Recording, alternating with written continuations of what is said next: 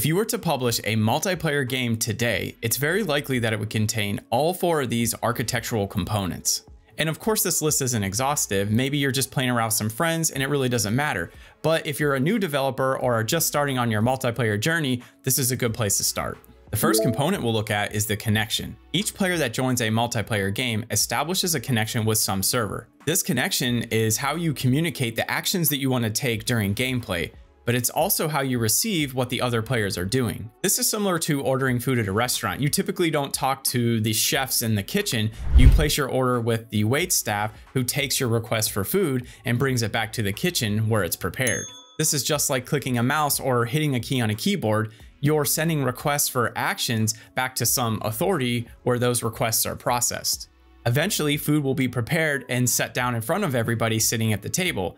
This is pretty close to what happens in a multiplayer game. All of our button smashing for spell casts or weapon attacks are just requests sent back to a server over a network connection. And then the server will process those requests and synchronize those actions back to all the other players who are in the game.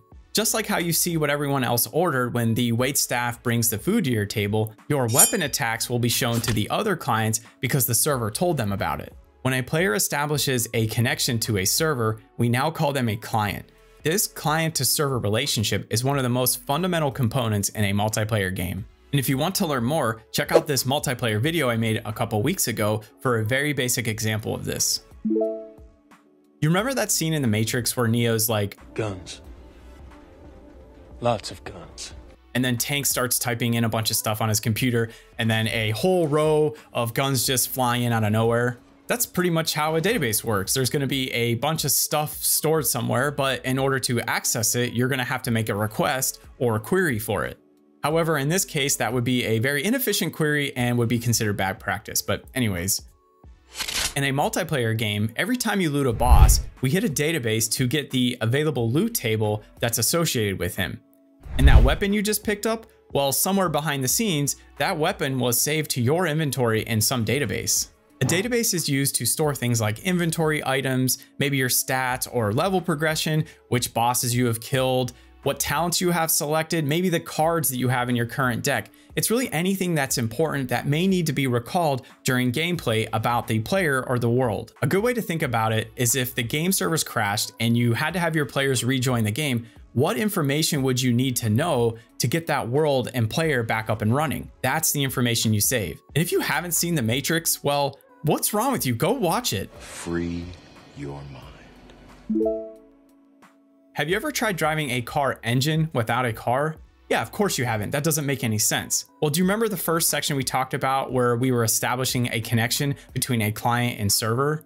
Well, in order to do that, you have to take your server export build and put it somewhere so that it's accessible to the player base. You have to put the car engine in the car to be able to go somewhere. There are many ways to do this, but I covered the basics in my last video, so if you want to learn more, start there. Another option you've probably heard of is to create a P2P style game. This is where you don't connect to a server, but you connect to one of the players in the game who are acting as both a client and a server. We call that host mode. And it's also one of the easiest ways to get started when you begin testing your multiplayer functionality on your computer. When you're playing online, the game needs to know which inventory items you have, or maybe which cards you've selected for your deck, or maybe what PvP rank you have. But how would that be possible? First, the game needs a way to know who you are when you enter the game. If you've ever played online, you've definitely registered with a game launcher. Think battle.net, Epic Games, or even Rockstar.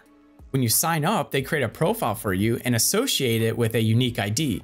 But to make sure that it's you, they also make you create a username and password so that from time to time they can check and make sure you're actually allowed to have access to that account. In other words, they authenticate you. And when they need to access inventory items, they use that unique ID to make sure that they're retrieving the correct items out of the database.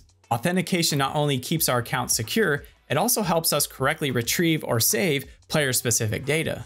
You may not need to incorporate everything I covered in this video, at least not in the beginning, but it should give you a pretty good idea or plan on what to expect when you're ready to publish your game. I barely scratched the surface on each of these topics, so if you'd like me to do some deeper dives on them, I can certainly do that. Just let me know down in the comments. If you like this video, please like and subscribe. It is greatly appreciated. Stay connected. Thanks for watching.